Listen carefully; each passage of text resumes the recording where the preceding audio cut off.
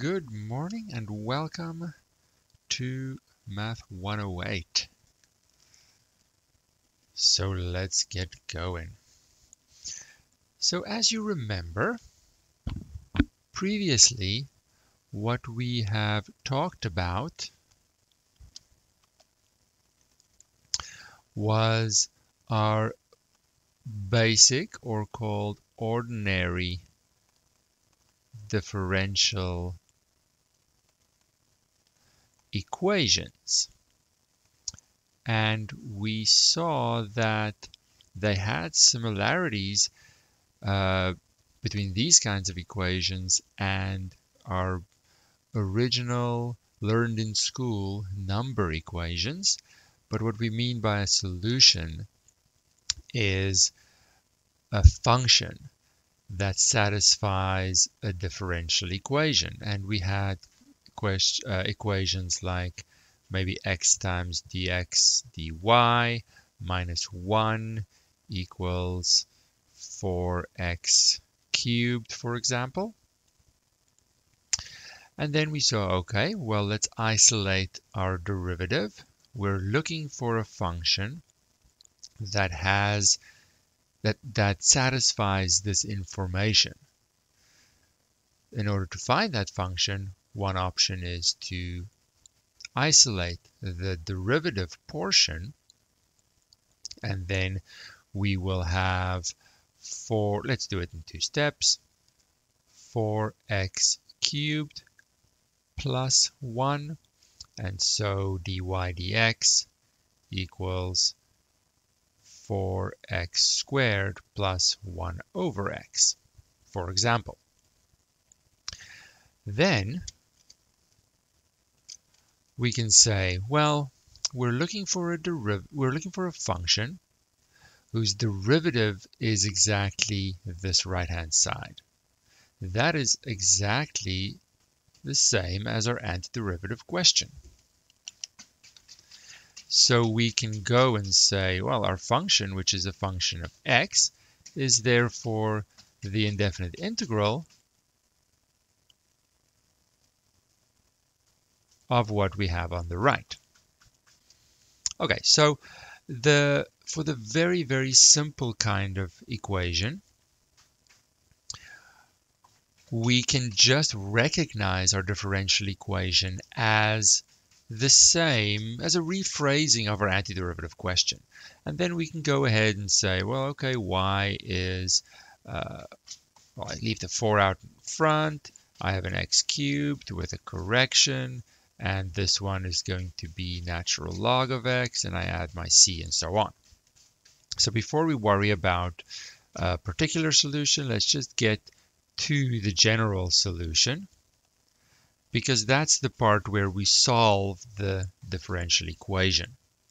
So in the very basic situation, the one where I just have x's in combination with my derivative dy dx, then by isolating dy dx, I can just recognize it as a rephrasing of our familiar antiderivative question. The problem, however, is what if we have more complicated differential equations? Not like this example where we just have x's, but maybe there are some y's in there as well. So what about an equation like, let's say, y dy dx? Sure, there can be some x's here. Maybe there's an x squared, and maybe the other side just a 1. What about an equation like that? Now, recognizing it as a straightforward antiderivative question is not as easy for us. So what we're going to branch out to and expand on what we have is identify a new type of differential equation. And it's going to be a separable equation. That's going to be its name.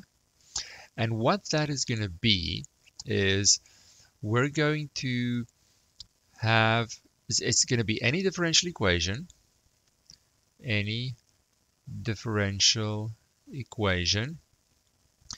that you can write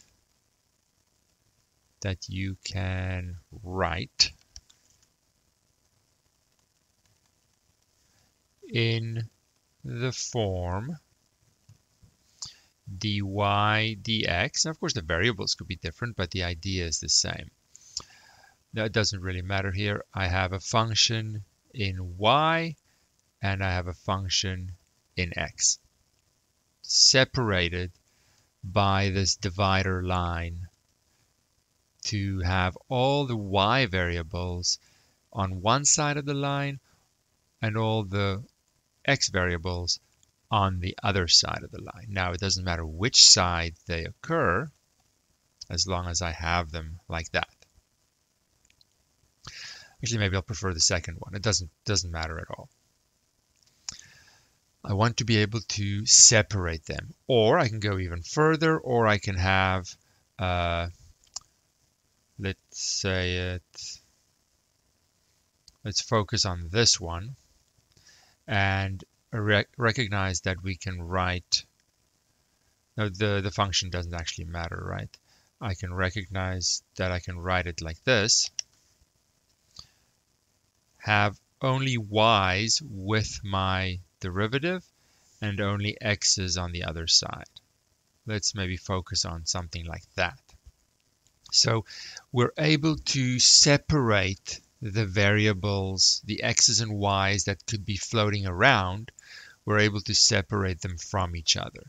This one is, this top example is a separable equation because I can write it like this. Maybe this is the easiest version to get a handle on, the one in the box, though I can do it, I can see the general form in different ways. Perhaps this is the best one. When I have the derivative with all the y's with it, and on the other side of the equation, all the x's, then it's going to be a separable differential equation. So we want to level up our ability to solve differential equations by looking at more complicated differential equations like this. And that's the only type we are going to look at. Now, for these kinds of equations, we have a very convenient method to help us figure out what the solution is. Let me just make a new page.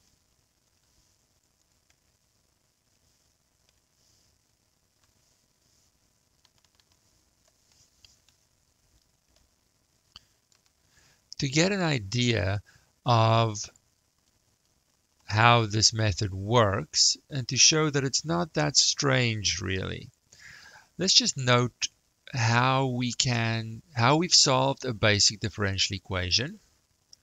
Let's just not have any y's in it. Let's just take a 2x. Nice and simple. What have we done before? Well, the very first thing we did was we recognized what this information is and realized that it is simply asking for my antiderivative question. It is simply asking the antiderivative question, and then I can go ahead and find that antiderivative, and I have a solution to the equation. Okay.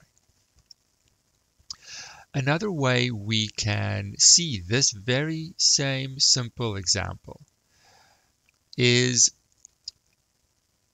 see the derivative, the little d notation, dy dx, as something that we can separate into pieces. So we are going to separate the variables. Now we've seen that in our substitution method, and one would have to go and formally show that these little dy and dx's follow the same rule as fractions, and I'm allowed to do that. But luckily that is the case, and what it does is it helps us solve more complicated differential equations. If I now separate the variables the same as we did for our substitution, I would multiply both sides by dx, and I would have this version of the differential equation, which doesn't show the information as nicely, but I can use this version to get to the answer as well, and that's going to help us moving forward. How I'm going to do that is I'm going to see this now as the left-hand side of an equation and this as the right-hand side of an equation. Now think back to, I'm going to leave a space here, to implicit differentiation. What was that again? Implicit differentiation said I have a left-hand side of an equation and a right-hand side of an equation. I can see them as functions, and if the left-hand side is equal to the right-hand side, then their derivatives have to be equal as well. So I take the derivative of both sides and still get an equal. Now implicit differentiation, we can see that sort of in reverse here. And what's the reverse of differentiation? Well, in a way, antiderivatives is the reverse. So what I'm going to do is I'm going to take the antiderivative on both sides. Now the convenience of the differentials is I already have the closing part of this integral. This isn't quite complete until I've resolved each of these antiderivatives, but we just write it like this as an informal next step. Now the key thing in this separation of variables method to solve the differential equation is to just look at each of these sides in isolation. So I'm going to use color. When I have the pink side, there is nothing else. Literally nothing else exists but this side. And when I look at the pink box as a separate question, it is saying that I'm looking for an antiderivative of, when there's nothing there, there's a 1 there, of 1 with y as my variable. So what function in y as the variable has 1 as a derivative? The function is y. Y is my variable. The derivative of y is 1. And on the other side, I have a blue box. So when I do the right-hand side, there is nothing other than the blue box. Now that is a more familiar one because the variable is an x that I usually use, but it doesn't matter what the variable name is. An antiderivative of 2x is x squared. And just like before, we're going to group the constants coming out of each of these at the end. And it doesn't matter which side, I'm just going to put them on the right side, and there we go. And it's the same answer. Now in this case, of course, we had such a simple differential equation, this wasn't necessary to separate the variables and everything. But once I get to the differential equations with y in it, floating around, then it kind of becomes necessary. So by separating the variables and integrating both sides, then just isolating what each side represents, I'm able to find the answer to more complicated differential equations. Let's take one as an example. So let's take, for example, we can actually go to the problems here.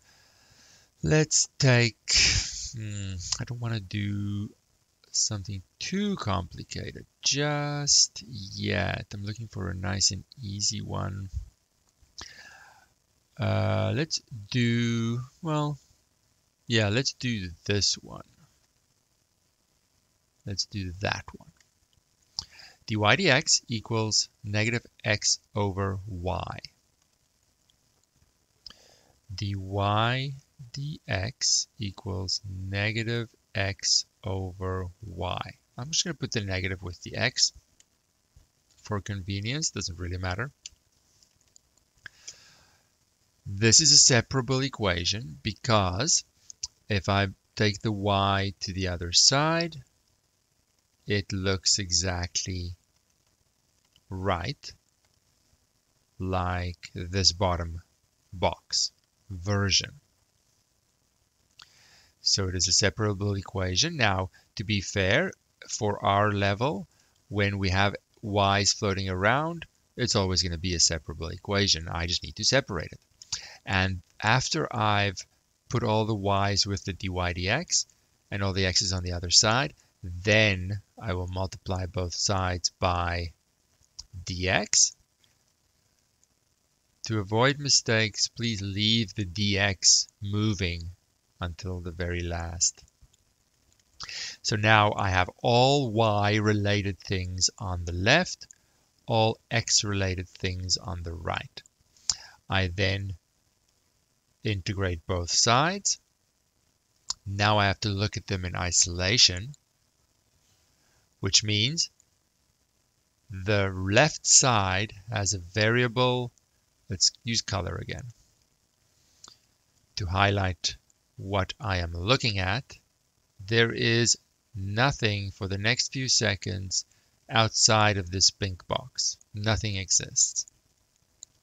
This just happens to be an antiderivative question with y as the variable. And it's asking, what is the function in y that has derivative answer y? Well, it's going to be y squared with a 1/2 correction. When I'm done with that one, I put the constants on hold until the end. I then look at the other side and isolate that as a separate question, just the blue box. The antiderivative of negative x will be negative 1/2 x squared. And then I put it together with just the constants grouped into the constant c. So here, just like before, here I have my general solution. Now, what's often the case in very, very basic differential equations with just x's, my general solution is going to be written in function form with y equal to something in x. Here I still have the general solution to the differential equation, but I'm not going to bother. You can simplify it, maybe multiply throughout by 2 or whatever. I'm not going to solve for y because this isn't a function anymore. This is a more general equation relating x and y values on a graph. Think of a circle and things like that. And how I can verify that this is correct is just by implicit differentiation and simplifying back to the original. So this is just a general solution like before. Just don't care too much to have to solve for y every time, because starting from a more general differential equation, I might end up with something a little bit more general than a function. I still have an equation that relates x and y. So we've moved on to something a little bit more general, and the general solution could look a little fancier as well. So don't worry about having to solve for y each time. It's nice if I can, but it's not necessary. So all we're practicing is separating the variables. Let's see.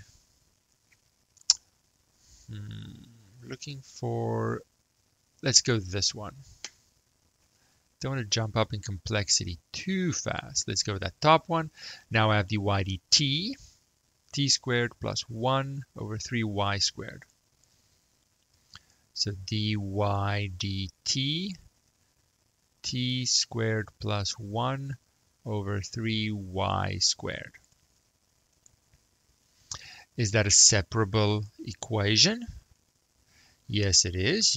I think it's a very good habit to do it in 2 steps at least. Keep the derivative in one piece and just make sure you separate the other variables correctly. Then separate the differentials by multiplying dt to the other side, and that will help me have the dt with the whole right-hand side, which it needs to be. Then I integrate both sides. In isolation, the left-hand side is y cubed.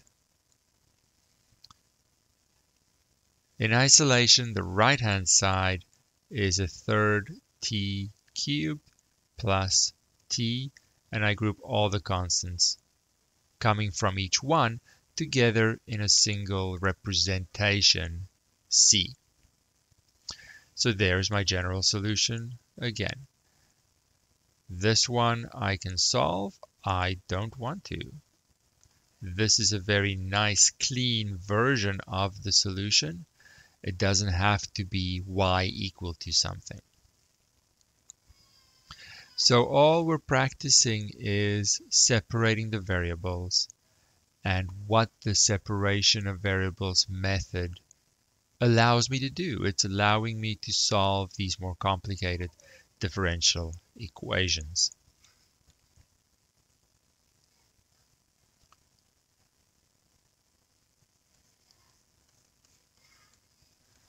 Now we'll come to particular solutions in a second, because it's not really any significant step forward. Let's see maybe this first one.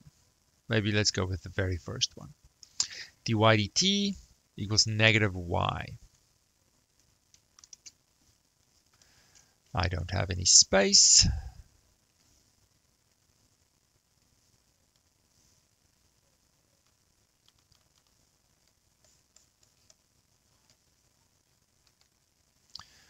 All right, so here's our next one. dy dt equals negative y. How would I separate the variables?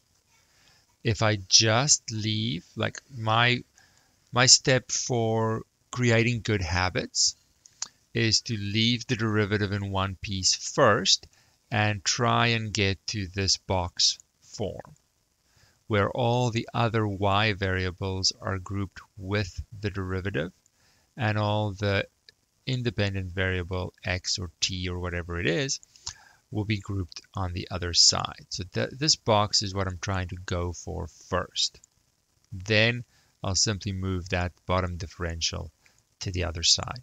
But I've seen people try and do too much at once and then create a separate equation that isn't quite the same. So how I need to get the y to the left. Now you can put, so what I really have here is having to divide both sides by negative y to get negative 1 over y dy dt equals 1. Now I see it, like the box, as a separable equation. I just have to move the dt to the other side to finish it. So negative 1 over y dy equals dt. Then I integrate both sides. Now the right-hand side is going to be super easy, right? It's just going to be antiderivative of 1 with respect to t. It's just t. And I'll put the constants there now before I forget. The left-hand side, I keep the negative out of it. 1 over y with y as the variable. I have to forget what y actually means. I just see the left-hand side in isolation. It's the natural log of y. Now, for our level, we don't care about the most general version of this. If you move on to more formal calculus and things like that, we have absolute values here. I don't care about any of that for this level. Now I can leave it like this. There's a perfectly fine general solution. Perfectly fine general solution. Nothing to it. It's just separating the variables. To avoid mistakes, I prefer keeping the derivative solid and at the very end separating those differentials. Integrating both sides, I just need to practice to see these sides in isolation. That is the main challenge.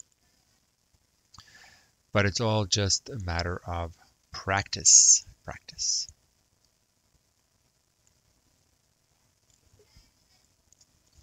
Okay, let's see what else do we have here.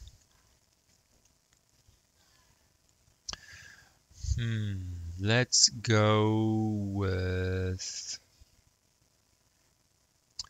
it doesn't really matter. Let's go with that top one. That's a nice one. It looks a little bit more interesting. Though we'll soon see that in the end, the separation of variables method is very similar every time. E to the negative t dy dt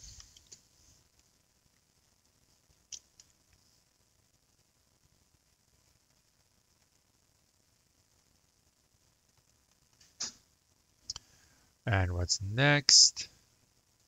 Y to the negative 2. All right. Now, technically in general, you have to identify, well, is this a separable equation? Can I use that method? But for us, that's the only method we need to know. The questions will always be suited for that method to work. I just have to do it. So you can, if you want to, get rid of the negative exponents to better see what to do. And then I see, oh, I have to multiply by y squared and by e to the t.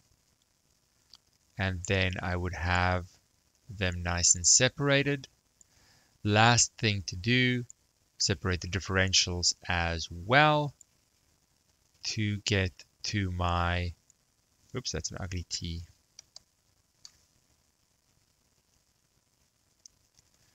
To get to my separated version of the differential equation. Same thing always, we're just practicing, and that repetition helps me to get some confidence. When they're separated, integrate both sides. Now do them in isolation. Left-hand side is just an antiderivative question in y. Antiderivative of y squared will be y cubed with a 1/3 correction. Antiderivative of e to the t with t as my variable is e to the t. Group all the constants. General solution. Nothing to it. Well, not nothing, but this separation of variables method is designed to be straightforward to use and fairly simple if I just know how to approach it. So let's go over to our particular solution group of questions. But we'll see once we have the general solution, the rest is really a formality to find the constant involved. Let's do the first 2 dy dt, 2t over y.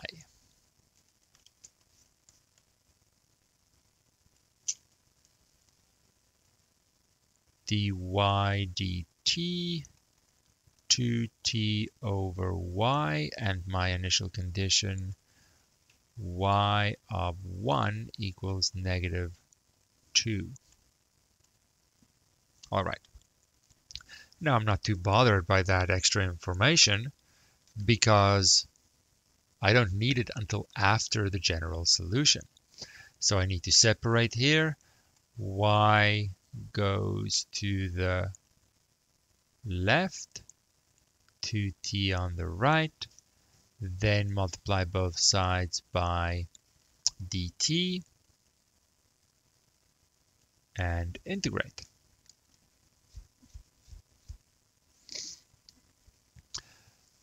The left-hand side, 1/2 y squared. The right-hand side, t squared. And my constants are all grouped together. That's my general solution. General solution. Then I use the extra information that says when t is 1, y is -2. So I plug that in, -2 for y, 1 for t, and solve for c in the constant, in the equation. Well, this is going to be 4, so it's 2 minus 1, which is 1. And then I can go and say 1/2 y squared equals t squared plus 1 is my particular solution. And I'm done. So the main part is still going to be finding the general solution. Regardless of how that was done, using the extra information to find the constant is independent of the method to solve the differential equation. It's in many ways a formality after the fact. If I just remember, I do not have to solve for y. Leave it in whatever nice equation version you want. You can perhaps write y squared equals 2t squared plus 2. You could do that if it looks a little nicer, but I am not going to solve for y. In this more general situation, I don't have functions as answers to the differential equations necessarily. Let's see. Oh, I want to do both of the first two, right? So this is the next one. dy dx equals x e to the negative y. dy dx equals x times e to the negative y, and y of 0 equals 1. All right. So I move all the y-related things to the left. So it'll be e to the y dy dx equals x. Then I separate the differentials as well to have e to the y dy equals x dx. Integrate both sides. The left-hand side in isolation, the antiderivative of e to the y, e to the y. Antiderivative of x, 1/2 x squared. And my constants, my integration constant at the end, I just put it on the right side. Now I can solve for y. I don't have to, but you totally can if you want to.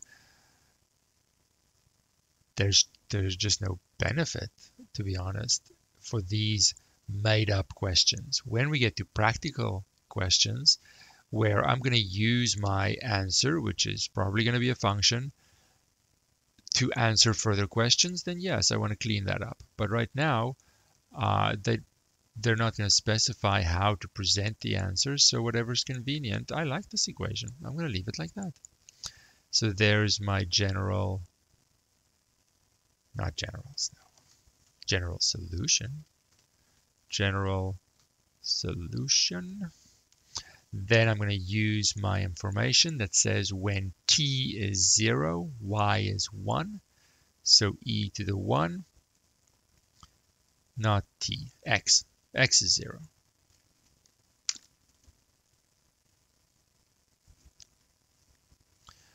X is 0 over there. And that tells me that C is equal to E. So my solution in equation form is e to the y equals 1/2 x squared plus E. And there's my particular solution. I am not bothered that I didn't solve for y. There was no need to. There was no practical problem where I have to use this further, justifying that I simplify it. So I don't. The finding of the general solution is always the same, to the point where notice that I actually don't need anything else, even when it is more basic. Let's just make this observation. If I now happen to come across a simple one, actually I don't think there is a simple one without y's anywhere, no. If I happen to have dy dx equals 4x whatever to the 7, I don't need to think of these differential equations as different. They are separable equations. There is just no y's floating around.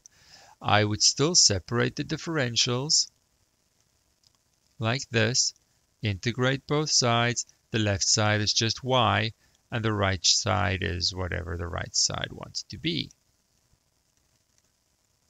There is actually, for our level, nothing outside of separating the variables. It works even in the more basic situations. I didn't have to think about this as being a rephrasing of the antiderivative question. No, separating the variables, it's all I need. So let's write that here. Separation of variables. The method works for simple differential equations as well. There is no other method that we need for our level.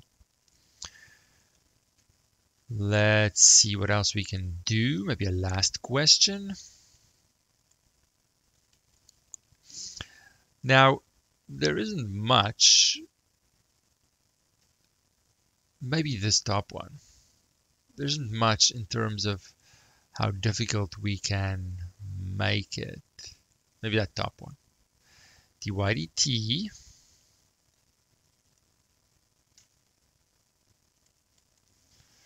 equals 3ty minus 2t. 3ty minus 2t.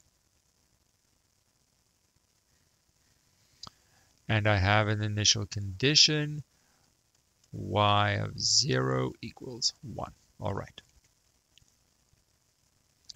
So let's have that as our last example and just pay close attention to how I would rewrite this equation to separate the variables correctly. I've seen people, and I don't understand it, but I've seen people just move the y however they want to. Oh, I see a y, I'm just going to put it on the left. Well, I have to still follow the rules of arithmetic. And I have multiple terms here. So it's not going to be that simple. I can't just divide by y, then I create a little y over there. And it's not really separated. So what I first have to do is factor out a t. I have to have multiplication here before I can successfully separate the variables. I also can't move this guy to the left and then say, oh, but all the y's are on the left. Yeah, but what about the t? If I then divide by the t, then there's a 1 over t with this guy, and it just doesn't, it's not going to work with addition and subtraction.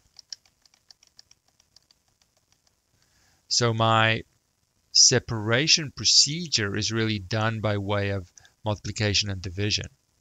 So I have to make sure I don't have multiple terms on one side.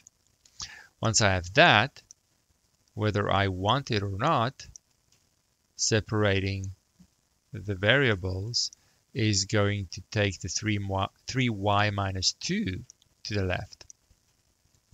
And I can then finish that by multiplying both sides by dt.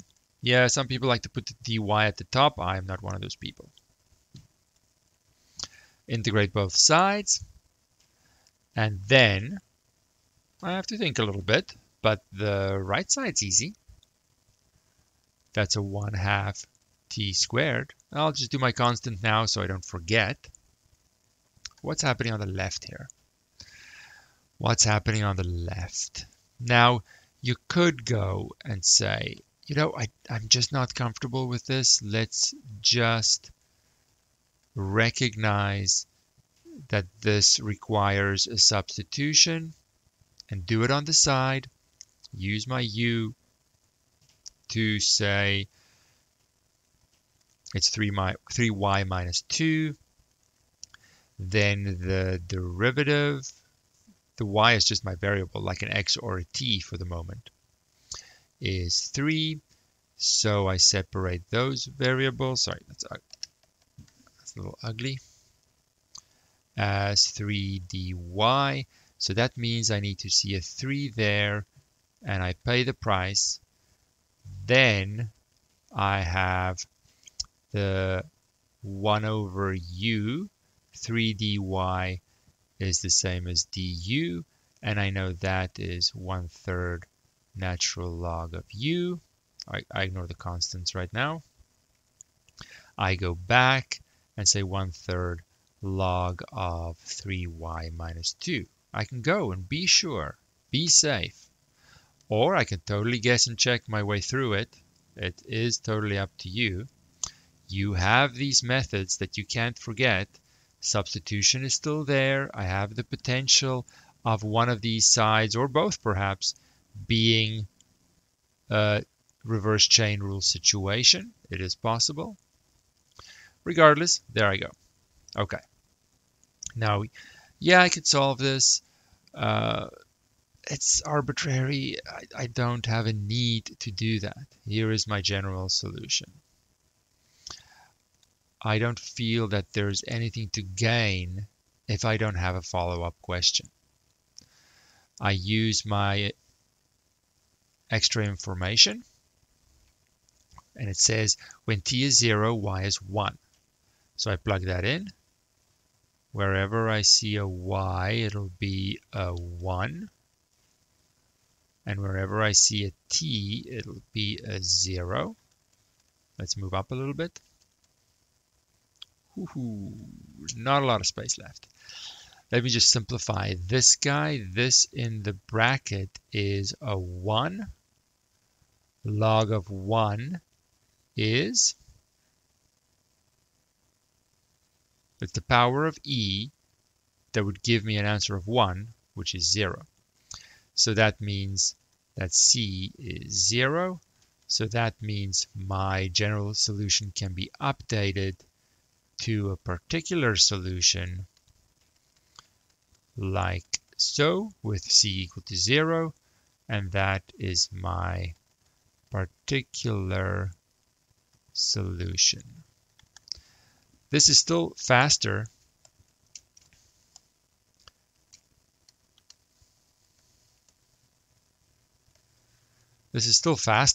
than if I try to solve for y, run the risk of a mistake, then I still have to plug the initial condition in to get the value of c. It'll just reduce to the same thing. There's no benefit. Once we have a practical layer on top where we need a function to answer follow-up questions, then there certainly is a point to simplifying the solutions by solving for y.